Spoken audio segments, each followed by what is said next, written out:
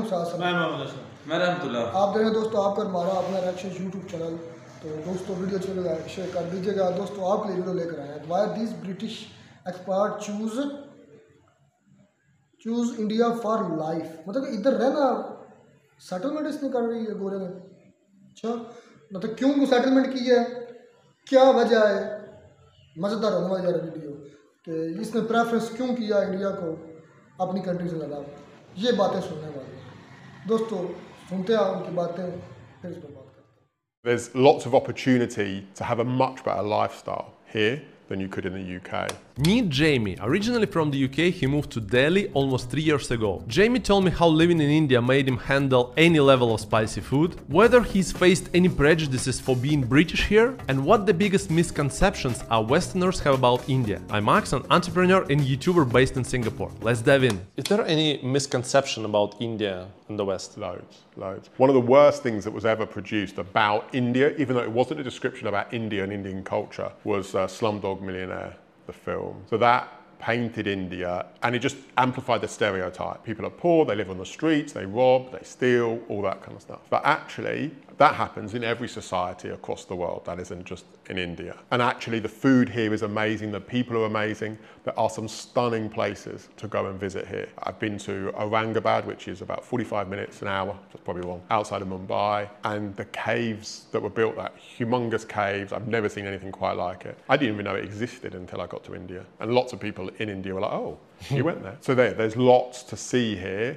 And experience. And lots of people say, oh, you're either rich or poor in India. And I'm like, that isn't even, there's multitudes of level of society here. Much the same as there is elsewhere in the world. And that kind of stereotype that you're either rich or poor, it couldn't be further from the truth. Education is so important here because there's so many people here. So families will push the kids quite heavily to making sure they're getting good grades, like the top grades. They rank your class performance in the newspaper. Oh, that's how aggressive it can be, because you're challenging against 1.4 billion people here, and the universities only have so many places, and there are only so many good universities, and they want to send their kids to study in the States and in Canada. They need to get top marks, so there's a big pressure from that perspective. But yeah, I think people can assume from any kind of meteoric rise. Definitely. Have you ever felt this resentment towards you because you're from Britain and it's like a colony? I think there's always, there's definitely I've had experiences where people have been kind of a bit brutal about things I may have, I may post something about me going back to the UK or something, and then people will then say something. If things happening in the news, people might post stuff about Britain and the history. Most of the time when people talk about it, it's banter. And I wasn't here then, it wasn't me that did anything. That's all my defense is. The only thing I would say is I'm here now and I'm helping to contribute to the economy, and the country's amazing and I'm living here. So it can't be that bad. Was it easy for you as a native English speaker, to understand locals, how they speak English? Yeah, I think I'm better at understanding locals and drivers and people that come to the house and stuff. I think people struggle to understand me. And that is a big problem. And I've had that problem a little bit more since I've moved to Mumbai. I try and slow down, but I naturally don't talk that slowly. I tend to speak quite quickly. So I'm finding myself having to slow down quite a lot and kind of use less, not complicated, but less colloquial words and stuff. Don't use those words. And just simplify everything I'm trying to say. And my accent, some people go, your accent's so difficult to understand. And other people are like, oh no, your accent's fine. So I try to learn Hindi, but it is difficult to learn. The sentence construction is different to the UK. The way that sentence is constructed is complete opposite to the UK. And therefore, when you're trying to speak Hindi, my brain is trying to rework which way round to say the sentence. It's very difficult. And therefore, when the locals will say English, they're doing it in the same way as they speak Hindi. And therefore, when it comes out, it seems like the sentence is backwards, but that's the way they speak in Hindi. So that's fine. But you kind of get the drift. But I end up kind of also when I write emails and stuff, I'm using the same kind of grammar in my emails. So I make it easier for people to understand. And also it just happens. You do just end up merging into the environment that you live in. When you hear people talk like that, that's how you end up talking yourself. What's the biggest difference for you between living in London, living in Delhi? I think the amount of food is a massive thing in India. Everything revolves around food. They say that food changes every 10 kilometers and dialect changes every 20 kilometers, which is definitely true having traveled a bit. But yeah, the food is very different. I think, you know, I always liked spicy food before I came here. Now I can take anything. My spice level's gone through the roof.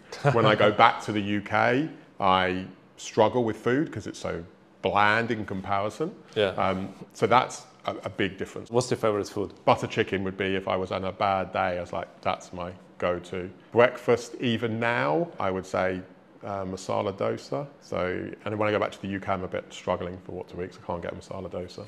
Yeah. I kind of get into it. And then I've always had a sweet tooth, and being in India, there's lots of sweets everywhere here. So yeah, gulab jam, which is like Indian rice pudding, soaked in syrup, soaked in loads of E numbers, is awesome, but so bad for you. Is there actually like the big chance to have like diarrhea or stomach problems if you're not prepared for local food? So I think, yeah, so I think, touch wood, I've not had loads of problems, but I think it's not necessarily because of hygiene or anything like that as to why people end up with an That's what upset people stomach. say. Yeah, totally.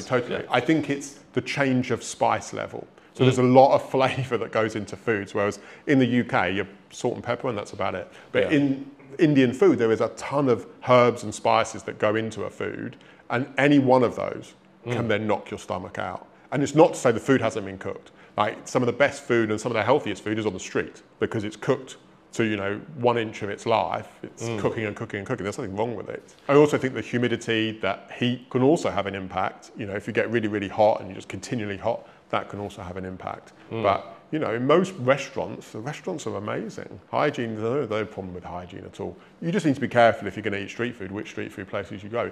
If you want to eat street food, go to the place with the biggest queue. So don't go to a street food place if there's no one there. If there's loads of locals there, go there.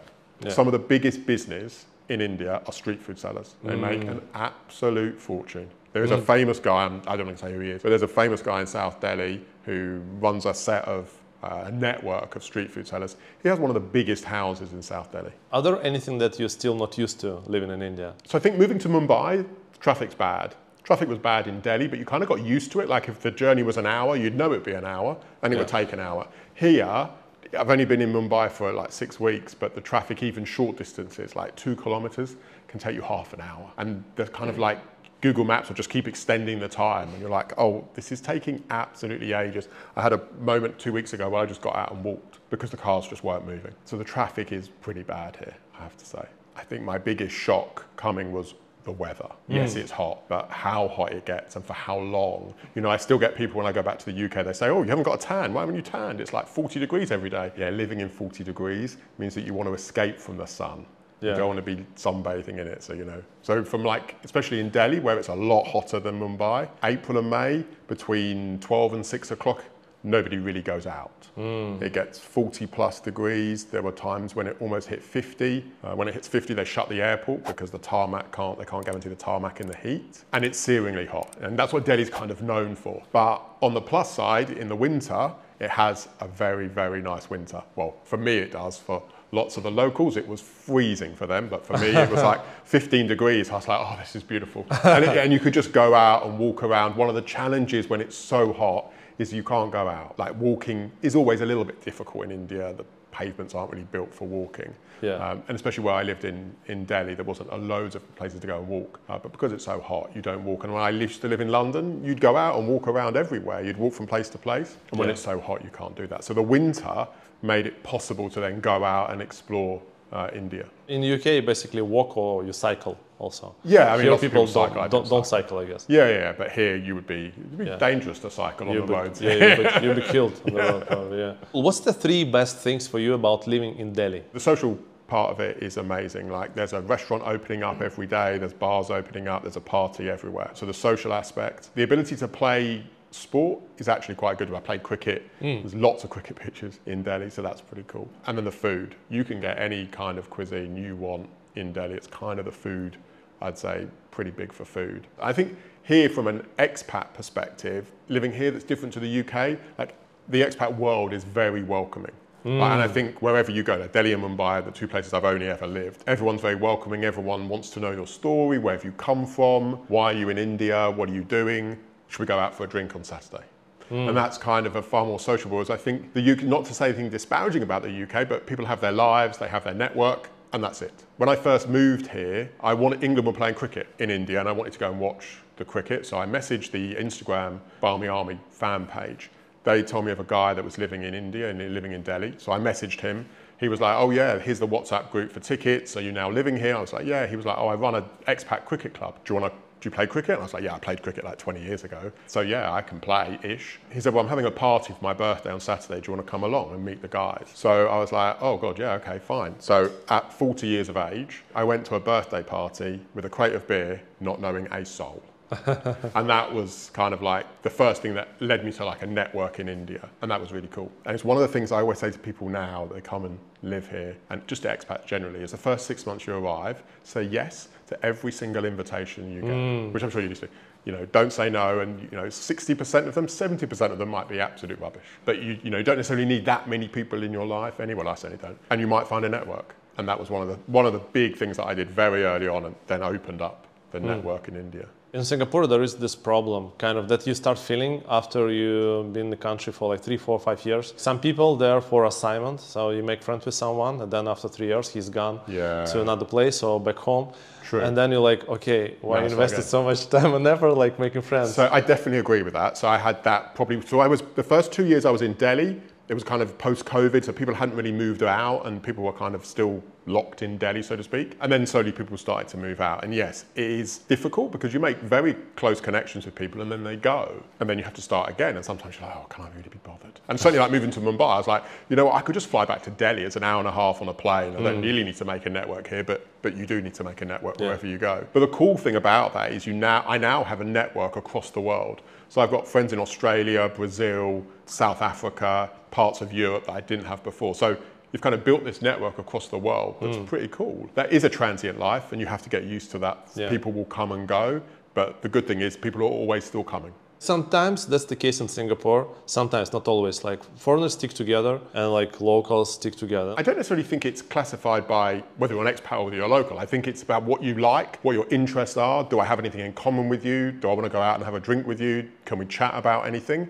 And if you can't, then you don't socialise. And therefore you don't mix. And that's why I think the groups just, if you've only ever lived in India and you haven't necessarily travelled that far, you don't expose yourself to kind of like Western culture, then it's difficult. It's going to be a bit harder for us to have a conversation and get into, because we don't really have that much in common, which is no different to, I think, if you lived in the UK and I was talking to somebody that didn't have anything in common with me, I wouldn't be a friend with them. But yeah, I mean, I think you do need expat friends in some ways. I had, when I first landed here, 3 weeks in, the company got us like an orientation guide and he would like tell you what India's like and stuff. And one of the things he said is you need expat friends because you're going to need that avenue where you can just talk about what happened in the football, what's happening in the news back home. Can you see the terrible weather? Because you've got to talk about the weather because obviously we're British, you've got to talk about the weather to somebody. You know, you need that kind of release thing. Yeah, I think you just get along with people that you like or don't like. I wouldn't necessarily classify it as local or not local. Do you think you obtained any like new habits living in India for 2.5 years? You get used to some of the benefits of living in India. You know, I have a housekeeper. Most people have home help of some kind. So when you come home at the end of the day, everything is done around the house and you haven't got to do that, which then gives you opportunity to do other things. If you've got kids, then it's a godsend. Yeah. I heard it's a big thing in India. Yeah, everyone. So I think in all levels of society, no matter kind of where you are in the social structure, they will have some kind of home help, either if it's just somebody come in and clean, sweep, someone to do the dishes. Lots of Indian families, the mothers will still want to cook. So they still won't let, I will let my housekeeper, she can cook. Lots of people won't let them cook and they want to cook themselves. So they'll maybe chop vegetables, do that kind of stuff, clean the dishes, clean the house, but they'll still cook. And it's all levels within India. I talked to my buddy, he's Singaporean, he became Singaporean recently, so he's from India. I told him like, oh, in Singapore is so nice because you have this domestic helper, so life is much easier. So we never go back to Europe because there is no such an option. And he's like, oh, I thought it's like everywhere in the world like that, because in India we have like 5 helpers. When I was growing up, it was like 5 helpers. So I've got friends here and they've got kids. 2 kids under like 5 and got 2 nannies, maids. They're not going back to the UK. What's the, let's say, overall typical foreigner monthly budget? Oh God. Something like that. Or the range? Someone's going to tell me I should save more money. If you were to go out for dinner in India and you go to a very nice restaurant, I would say you would struggle to pay more than £10 for a main course. If you're paying more than £10 for a main course, you would be raising your eyebrows at that. One of the best restaurants in India, in Delhi, there's one just opening in Mumbai. Michelin, I think it's one Michelin star restaurant, does a 7-course tasting menu for £49. This is crazy. You wouldn't get like half of that. You'd get like 2 main courses in the UK maybe for that. Michelin star maybe. No. not. In Singapore it would be 10 times actually. Oh, it would so be yeah, 500 SGD. Yeah. Oh, like, okay, 7 times. And then depending on where you live, so alcohol, I mean, I don't really drink that much anymore. PT, listen to that. But alcohol, depending on where you are, can be quite expensive. Anything that's imported generally is more expensive. So our wine, you'll pay 12 to 15 pounds for a bottle of Jacob's Creek, which many people would say that's 12 pounds, 15 pounds too much. But spirits can be a lot cheaper, especially like North India, where I was, alcohol was relatively cheap. And in some cases, very, very cheap. As you come further south, it tends to get a little bit more expensive. Certainly here, it's a lot more expensive than it was in Delhi. Your biggest bill in the house, apart from maybe rent, depending on whether you're paying rent or not, electricity. Obviously, ACs are on quite a lot of the time. Anywhere between maybe £100 to £120 in the peak months, depending on how much you put on, which is way less than the UK is now. What would be the price of, let's say, 1-bedroom apartment in a nice area in Mumbai or Delhi? 1 bedroom you could probably get in a kind of like expat area would be maybe like £800 a month, maybe slightly less than that, depending on the standards and stuff. But yeah, in Delhi, I used to live just outside Delhi, but you'd pay close to £2,000, but you'd be 4,000 square foot apartment, gym, restaurant, bar, salon, spa, 2 swimming pools, lots of space. In Mumbai, you just lose the space because it's so tight for space here. So you pay kind of similar money, but you'd be half the size. Do you think it's something that, let's say, UK can learn from India? A couple of things. Like I think there's a view in the West that the East is trying to mimic the West. Yeah, and in certain instances that might be the case. But there are certain instances where the East has the right thing going on and the West doesn't realise. From a cost perspective, there's a lot of people here, so things are a lot cheaper because people tend to be cheaper here. So there's lots of opportunity to have a much better lifestyle here than you could in the UK. I have a personal trainer, costs the equivalent of £10 an hour. In the UK that'd be £40, £50. You can have home help here. I can get deliveries for shopping, groceries, within 15 minutes. I don't have to book a slot. I don't have to be in. I don't have to spend a minimum of £50 to get the booking, to get the slot like a supermarket does in the UK. So there are certain things that are coming. There's some payment modules here. The UK, there is Apple Pay. Here there's Paytm, means I can pay a street seller with my card. That's awesome. So there's lots of things, I think, small things that I think the West could learn. I also think the family is so important here. Lots of things revolve around the family and how important that is. Food, as I've talked about, is an integral part of kind of like Indian culture. You talk about food and Britain and people kind of like, yeah, just move on. What is that? What is Indian? What is English food? So that's a big part of society and very, very important. And I think that maybe the West has kind of lost its view on where the family is and the dynamic of that. Let me show you some magic. If you click on this video, I will disappear and reappear again. Let's try it. 3. तो जी दोस्तों video होगी ख़त्म। उसने एक aspect बताया कि आप इधर मतलब मैं इधर 3 सालों से सबसे ज़्यादा जो उसने जोर डाला ना, पहली बात तो उसने यही कह दिया कि भाई मैं इधर सेफ़ हूँ, मैं इधर सेफ़ महसूस करता हूँ, मुझे इधर कोई मसला नहीं है। पर जो इंडिया के बारे में मिसकंसेप्शन की बात उसने की कि मिसकंसेप्शन है कि इधर के लोग चोरियाँ होती हैं, डकैतियाँ, तो उन्होंने कहा कि ये हर माशरे में, उन्होंने कहा कि ये नहीं है कि सिर्फ इंडिया में, तो ये बात सच है। कौन सा ऐसा माशरा? मैं USA की वीडियो देख रहा था, उधर नशा करने में लोग बहुत हालात बुरे हैं USA के हमें सिर्फ पॉजिटिव साइड, हालांकि सुपर पावर है ना, हमें सिर्फ इसलिए पॉजिटिव साइड दिखाई जाती है। USA के हालात यकीन कर जाएं, इंडिया से क्या पाकिस्तान से भी मैं कभी देखता हूँ, मुझे लगता है कि ये तो पाकिस्तान से भी क्या गुजरा USA, जब उसके मतलब जो बैकवर्ड एरियाज हैं उनको हम देखते हैं। नशेई एक नंबर के नशेड़ी हैं, वो एक नंबर के जानी हैं, वो एक नंबर के करप्ट हैं, वो जो जहाँ पर ये सारे सिस्टम हो, उनको कुछ इलाका ठीक है, मैं ये नहीं कर सकता, लेकिन उधर भी है, USA के अंदर भी है। USA में से कहते हैं वो एक सुपर पावर है, उधर भी ये हाल चल रहा है। तो इंडिया हर लिहाज से वो भाई भाई तो मैंने उनसे कहूँगा अंकल ये मेरी एज है, उनकी एज काफ़ी ज़्यादा है। वो कह रहा पिछले 2.5-3 साल से मैं इंडिया में रह रहा हूँ, और उसने यूएसए की बात मतलब बात की कि इंडिया में अगर लोग कहते हैं मिसकंसेप्शन है कि ज़्यादा ये होता है, मैंने कहा कि हर माशरे में, तो मैंने कहा यूएसए में भी है, यूएसए की बात मैं कर रहा था। तो ये कह देना कि सिर्फ इंडिया में, यूएसए की में भी बहुत है, बाकी यूरोप के अंदर भी ये सीन है। फिर उसने ज़्यादा जोर दिया इंडियन खानों पर। उसने कहा कि ये जो खाने हैं ना, मतलब उसने एक चीज़ जो ना उसने खोल कर बयान किया। उसने मसाला डोसा की बात की, उन्होंने कहा जो स्पाइसी चीज़ें हैं इंडिया की। वो कहता मैं जब यूके में गया तो मैं ब्रेकफास्ट के लिए तरसते ही रह गया इंडियन जो है खानों को। उन्होंने कहा इंडियन खाने कमाल है। उसके बाद डिनर की बात की, उधर सारी चीज़ें उसने एक चीज़ दिखाई भी, बताई भी। तो फिर उसने कहा सवाल किया उसने कि तुम आप दिल्ली में क्यों है, कोई 3 वजूहात बताया। उसने पहली बात यह कि दिल्ली के अंदर क्रिकेट की शुरू से बात की, उसने कहा क्रिकेट बड़ी खेली जाती है, ग्राउंड्स बड़े लोग कोऑपरेटिव, उधर मैं खेलता हूँ, मैं देखता हूँ। फिर उसने कहा कि आप इधर सेफ है, मतलब सेफ का मतलब है कोई इधर आपको मसला नहीं है। और फिर उसने कहा कि दिल्ली के खानों पर उसने बार बार जोर दिया। उसके वीडियो में बार बार खाने आ रहे थे कि भाई इंडिया के जो मसाला जाते हैं खाने हैं वो बड़े शानदार भाई। ये वाकई जो जितने भी फॉरेनर्स हैं ना, वो जहाँ आए ना, अगर पाकिस्तान हो गया, इंडिया हो गया, तो इनके खानों के जो वो फैंस हो जाते हैं, तो स्पाइसी होते हैं ना भाई, इस वजह से भाई असलम, क्योंकि इंडिया के वाकई जो खानों की जो टाइप्स है इकसाम है वो बहुत ज़्यादा हैं, और ज़्यादातर होते हैं स्पाइसी, और स्पाइसी जो होते हैं वो लगते हैं। लेकिन एक बात यह है कि भाई बात यह है कि जो पाकिस्तान की निस्बत है ना, इंडिया को प्रेफर ज़्यादा मिलती है भाई। वो मेरी वही बात है ना, लोग जो है उधर सेम फील करते हैं, लेकिन पाकिस्तान में गोरा हो, जलालत के सिवा और कुछ भी नहीं है। गोरा हो और अल्कोहल की बात ना हो।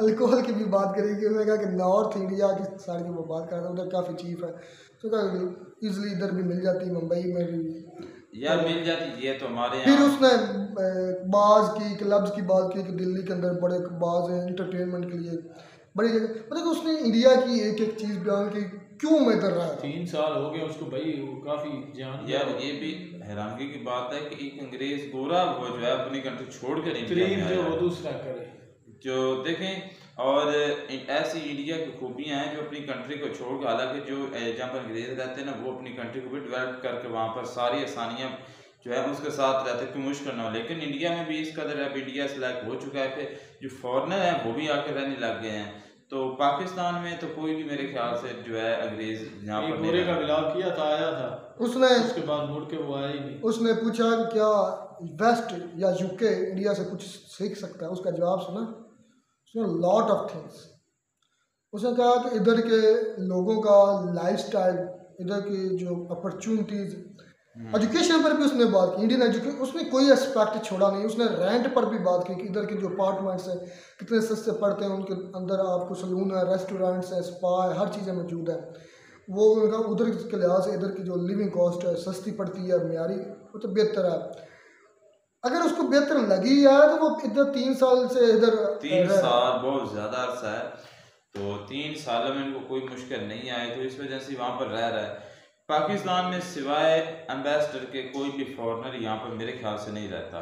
उसने कहा कि कोई सड़क के अंदर, मतलब कोई ठेले वाला भी है, कोई छोटी दुकानदार है, कोई बड़ा है, तो क्या ठेले वाले से लेकर बड़े शॉपकीपर तक पेटीएम यूज़ करता है। और ये हमने खुद देखा है, करते हैं बिल्कुल। जर्मनी का एक आया था फॉरेन मिनिस्टर आई थिंक, या कोई एम्बेसडर था जर्मनी का, तो पीएम मोदी के साथ में हमने देखा एक जूस वाले के पास वो खड़ा था, तो उसने पेमेंट के लिए जब चेक किया कि पेटीएम है, उसने देना थोड़ी था उसमें वैसे, तो उसे हैरान वो भी रह गया था कि एक जूस वाले के पास पेटीएम मौजूद है। और इसी का जिक्र इस कोरोना में भी किया है। उन्होंने एक स्ट्रीट सेलर, आम जिस तरह हमारे इधर हम उसे बोलते हैं क्या यार बोलते हैं, फेरी वाला स्ट्रीट सेलर कहते हैं उसे, फेरी जो लगाते हैं, आवाज़ लगा कर चीज़ें बेचते हैं। तो उसने कहा कि वहाँ जो फेरी लगाने वाला स्ट्रीट सेलर है उनके पास पे पेटीएम है। मैंने अपनी बात करूँ तो हमारे यहाँ पर ये इजी पैसा, ये जैज़ का ये चल रही है, और इसके अलावा जो है,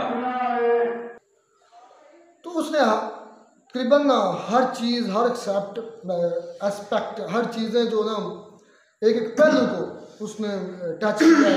हमने भी कोशिश की है कि जो जो वो बोला है उसको एक एक चीज़ मतलब वो उसकी पूरी कर। गूगल मैप के बारे में उसने बात की कि इधर आप आसानी से कोई भी चीज़ लोकेट कर सकते हैं, ट्रेस कर सकते हैं, तो कि आप अपनी मंजिल पर पहुंच सकते हैं इतना।